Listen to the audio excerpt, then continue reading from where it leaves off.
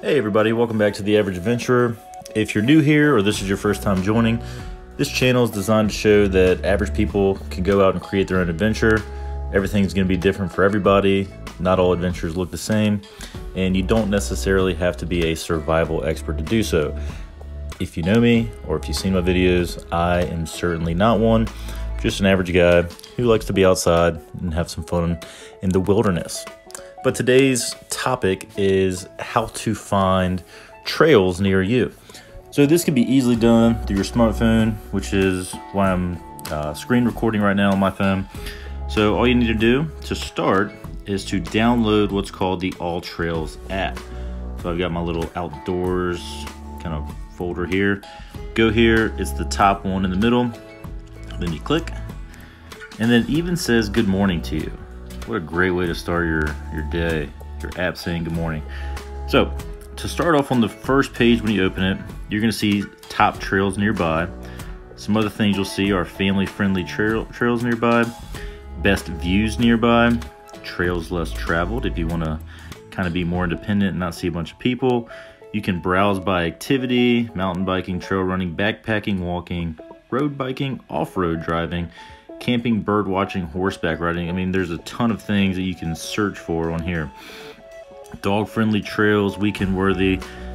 I'm not going to go through everything, but as you can see, there's a ton of things to kind of search by, like whatever criteria that you'd want. So first thing I'll do, top trails nearby, what I want to do is I'm going to enter in near me. So I live in Bunker Hill, West Virginia. As you can see at the top, there's 500 trails nearby. Shocky's Knob, the Tuscarora Trail. But what I want to do is show you kind of what inside one of these trails look like when you click on it. So I'm going to click on the Third Battle Winchester Trail Loop. Very easy loop. I actually plan on doing it here soon and getting some video of it. So stay tuned for that. So you go to click on it, and at the top you'll see there's directions how to get there. You can actually record yourself doing the trail, and I'll show you here soon, but it gives you a bunch of calories burned, the distance, elevation gained. You can share it, you can view your own map. So it gives you a little information about it. It's a 3.5 mile moderately traffic loop located near Winchester, Virginia. It gives you the length, elevation gain, route type. Then it gives you some, right below that, it will give you some information. The location, gives you weather, current weather. You can then go to reviews. If you just scroll down, you can see reviews about it, what people say. You can go to photos, and then you can see kind of the photos that people have actually uploaded to it. You can see other people's recordings and the stats that they've had. Let me click on my map, and you can see kind of how I did it, the route I took. Pretty cool. Let me go back again. Facilities, paved parking lot, no washrooms, few benches along the trail. As you see, quite a bit of information you can have through these. And let's say that I want to try a new one. Let's do the Poorhouse Farm Park Loop, for example.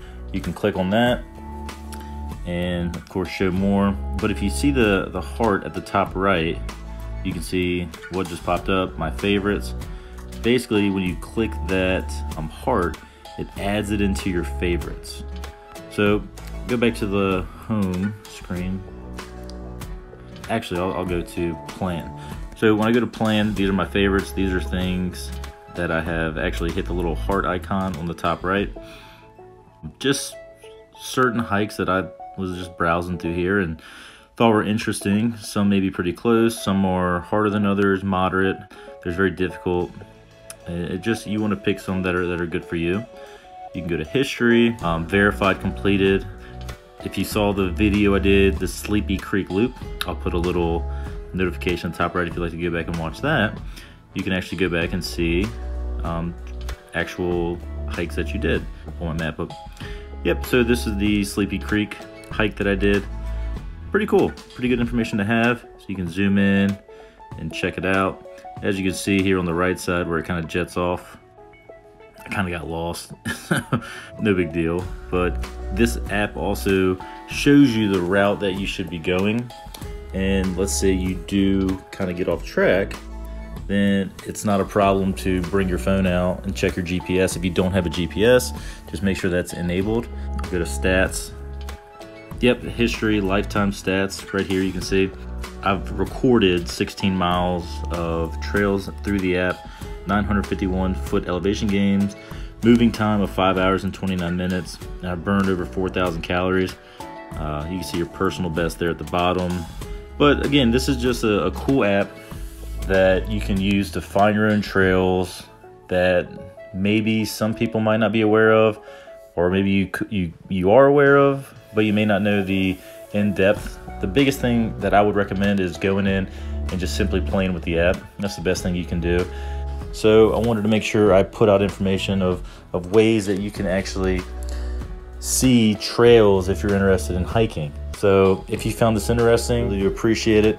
Don't forget to smash the like button, comment to start a discussion, and go ahead and subscribe for future content.